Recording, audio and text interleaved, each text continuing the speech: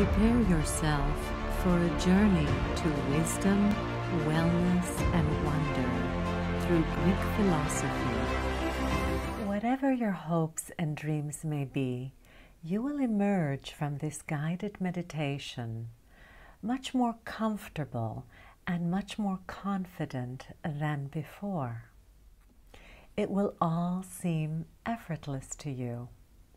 Now prepare yourself, arrange your clothes, make sure your other devices are turned off so that we will have no disturbances during this guided meditation. Your hands should be to the side of your body, with the palms facing upwards. At the end of this video, please like, comment, share it with your friends, and make sure you're subscribed to this channel. If you'd like to listen to today's session without any advertisement interruptions, head on over to patreon.com.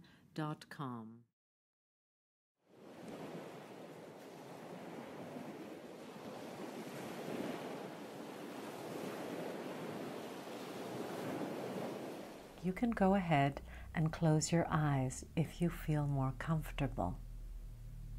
Now let's begin by taking a deep breath together, inhaling through the nose,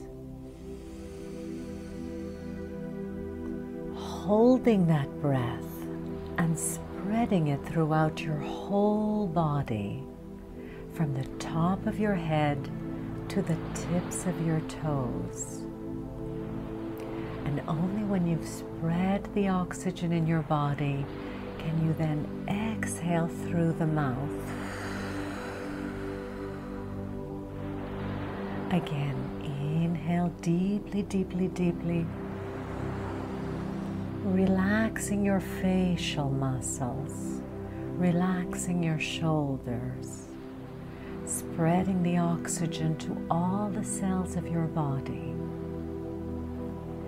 and exhaling through the mouth with double the time, so that really you empty out any stress.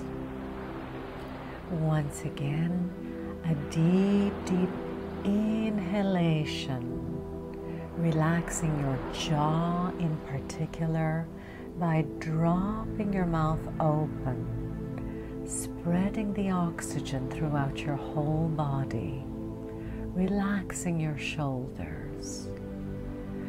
And again, exhaling double the time so that you feel deeply, deeply relaxed. Observe your abdomen, your stomach area, as it's rising and falling with every breath you take. Observe how it inflates like a balloon every time you're inhaling, and how it deflates every time you exhale. Allow yourself to breathe naturally, relaxing and being comfortable with every breath you take.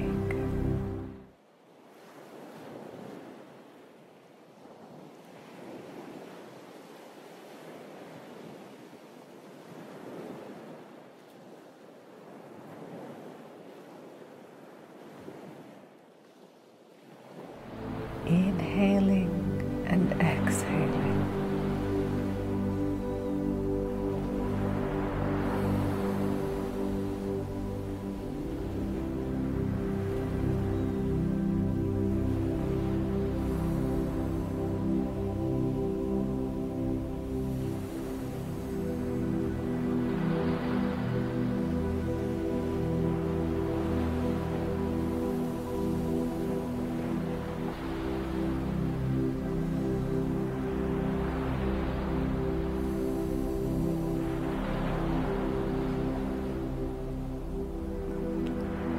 Your shoulders are relaxing. Your whole right arm is relaxing. Your whole left arm is relaxing. The abdomen area is relaxing. Your genital area is relaxing. Your whole left leg is relaxing. Your whole right leg is relaxing. You feel yourself sinking deeper and deeper as you feel your whole body relaxing.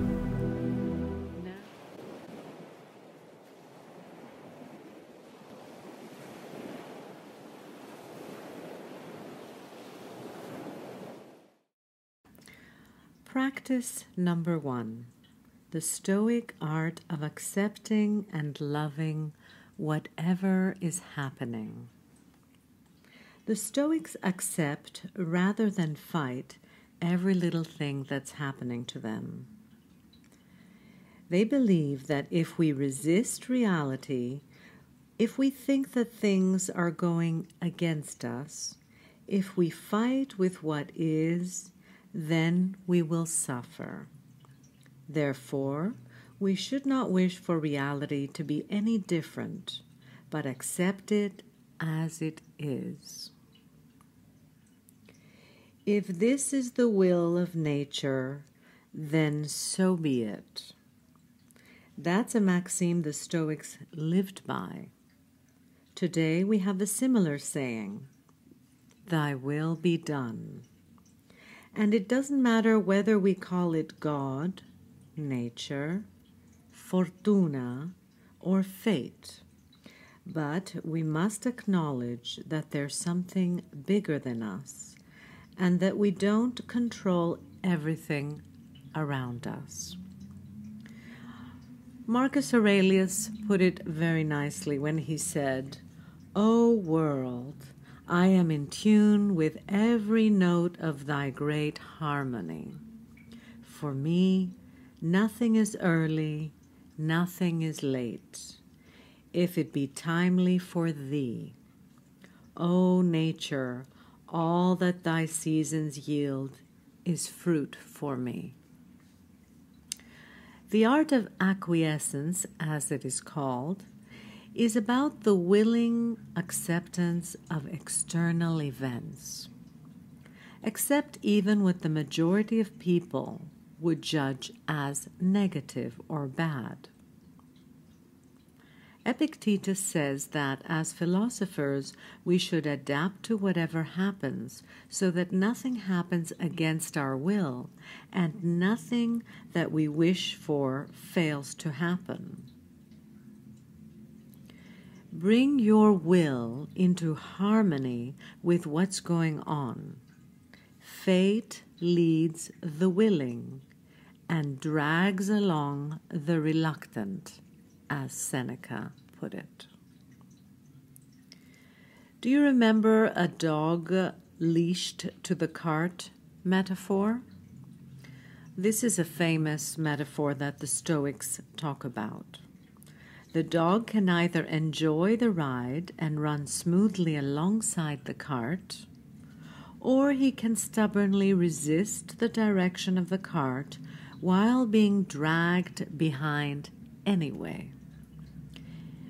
In other words, if we resist what happens, then we get dragged, just like that dog. And this is called suffering. Does that sound familiar to you? Have you resisted in your life? It's much smarter to accept reality and focus where our power lies. As we've seen earlier in the studies of Stoicism, the hallmark of an admirable poker player is that he or she plays the best, regardless of the hand they are dealt. In the end, not the one with the objectively best cards, but the one who plays his cards best wins. You don't get to choose the hands you're dealt in this life, only how you want to play them. Your hand in poker, as in life, is indifferent. Learn to accept it equally, without judging, without self-victimization. If you can do that, if you can accept rather than resist what's happening, then you will no longer be dependent upon things being a certain way. The Stoics call this amor fati, loving what is, embracing what is. Now, you may think that this is a very passive way of living life. This is why I'd like to give you an example that will clarify how different the Stoics thought. At the age of 67, Thomas Edison returned home after a dinner. He was informed that a fire had broken out at the research campus a few miles away. The fire engines could not stop the fire. It was fueled by chemicals. Green and yellow flames shot up into the sky. The whole empire of Edison went up in ashes in one night. When Edison made it to the scene, he immediately told his son, "Get your mother and all her friends. They'll never see a fire like this in their life before." What a reaction! Imagine. He lost much of what he'd been working for his whole life, and instead of getting sad or angry, he accepted it and tried to make the best of it. He started rebuilding what the fire had destroyed the next day. That is playing your cards well. That is non-resistance or acceptance, acquiescence of what is. Plus, this example shows that Stoic acceptance has nothing to do with being passive or resignation. Edison started rebuilding everything the very next day. One can say he even built it better than it was before. He accepted his fate graciously and tried to make the best of it. And that's what the Stoics advise us to do. Don't fight with your reality, but bring your will into harmony with it and focus on where your power lies.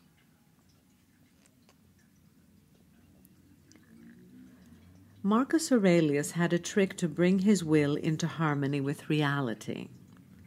He compares what happens to us to what a doctor prescribes to us.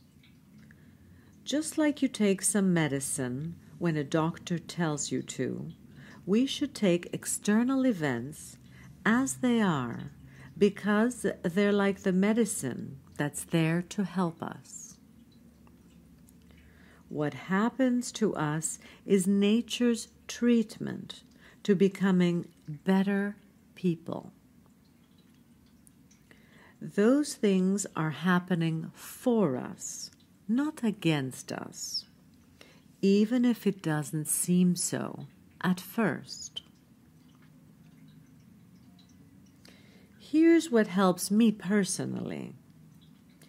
I believe that nature is immensely complex, and it's impossible to tell whether anything that happens is good or bad. And because you never know what will be the consequence of misfortunes, and you never know what will be the consequences of good fortunes. For example, there are people who have won the lottery and they have committed suicide after a short while, after having spent all the money and having lost all their closest friends, or having given themselves up to a life of decadence and addiction. So was winning the lottery a good thing or a bad thing? In most cases, statistics shows that it's actually a negative force in one's life. Therefore, I try to accept everything as if I had chosen it, as if I had been chosen by the universe to improve myself through this specific lesson. In this way, I am not a drama queen, a whiny victim, but rather a responsible co-creator with the universe.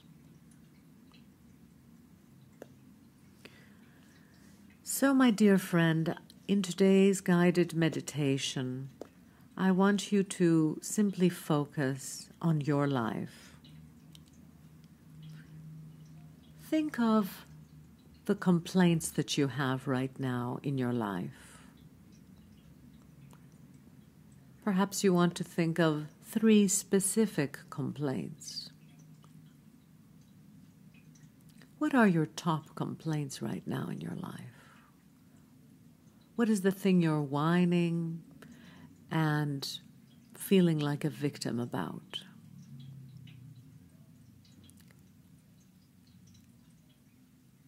It's time to look at these complaints from another perspective, to reframe them, and tell yourself that these things are not happening to me, but for me, so that I may improve as a human being, so that I may develop my qualities. When you begin thinking like this, opportunities will present themselves. Again, being a Stoic, you will not get excited about that, because you realize that things that appear as opportunities are sometimes negative, and things that appear as negative may turn out to be positive. That's why the Stoic is balanced and calm, no matter what is happening. We don't get too excited or too depressed. Does that make us boring? Not at all. It makes us strong, reliable, free of external events, for we do not base our happiness on external circumstances. Our happiness is something that comes from deep within, from our connection to our wisdom and our constant striving to improve ourselves. It's a sport. In the same way that an athlete is constantly training, we too as Stoics are constantly training our thoughts to be more prudent, balanced, harmonious, and to make sure that we are functioning from a place of inner certainty, a place of wisdom, courage, harmony. We are not reactive beings. We are self-reflecting human beings. We reflect on our thoughts. Our thoughts don't simply happen to us. As Stoics, we are constantly vigilant through the practice of prosophi, the Greek word for mindfulness. Prosophi. We are constantly evaluating our thoughts and filtering our thoughts. We do not believe that just because we have a thought, we will accept it. This is what we have logic and reason for, to reflect on how useful these thoughts are, how kind our thoughts are, and how true our thoughts are. So when a fear or insecurity comes up, or we catch ourselves whining and complaining, we reflect, and we may edit our thoughts. Yes, we edit our thoughts. We improve our thoughts because we know that the quality of our life depends on the quality of our thoughts. This is a constant practice. This is what we call ascesis. And it is the same root of the word ascetic. Although we do not live up in the hills or in the caves like ascetics do in the monasteries, we are, if you like, urban ascetics. We are practitioners. That's what the word ascesis means. Practitioners. So I invite you to become a practitioner of clear thinking, of objective thinking, to separate yourself from the crowd that simply reacts to things and events. You know better. You know that what seems like a negative or problematic situation can turn into the greatest blessing. So during this week, I want you to reflect on your thoughts. I want you to walk through life, accepting what is happening. Simply try it out, even if only for the next 7 days. Simply accept whatever is happening to you, whatever is happening on the outside. And take care of your energy so that it's not affected by other people's negativity. It's okay to think differently. It's not by chance that Steve Jobs, who used the motto, "Think different," for Apple computers, had once said, "I would give up all my technology for an afternoon with Socrates." For Socrates is the father of Stoicism. Stoicism was inspired by his thinking. And the main issue with Socrates was the truth, getting to the truth, and thinking clear and truthful thoughts, doing away with self-deception and lies. So I invite you during the next 7 days to practice this self-scrutiny. Don't get upset with yourself when you have a negative thought or a self-sabotaging thought. Simply observe it and let it go. Let go of any limitations, self-limitations. Start becoming more the leader of yourself and of your thoughts. And if you like, you can share your observations in the comments below. I would love to hear of your progress and how it has improved the quality of your life.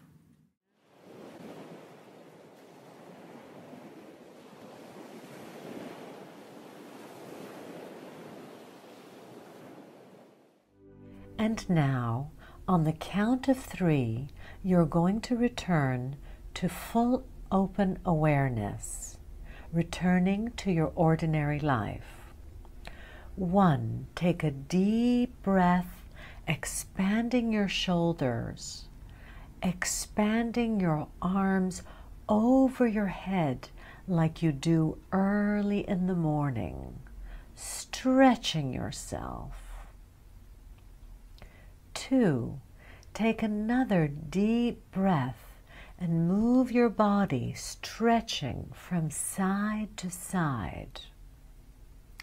3, extend to the tips of your toes and the tips of your fingers, stretching your whole body, feeling revitalized. You're feeling confident. You're feeling powerful and certain of yourself. And as you're returning to full awareness, simply stretch your neck from side to side, relaxing your shoulders and opening your eyes if you've had them closed up until now. You look around and you see that the environment hasn't changed, but deep in yourself, you know that you have experienced a deep transformation. The reality may look the same, but you have changed, and that changes everything. That will attract the most positive energy. No matter what happens, you know that you are able to handle things from a place of inner strength and confidence. Thank you for joining me in this guided meditation. I look forward to seeing you next time. Once again, thank you for supporting my work on patreon.com.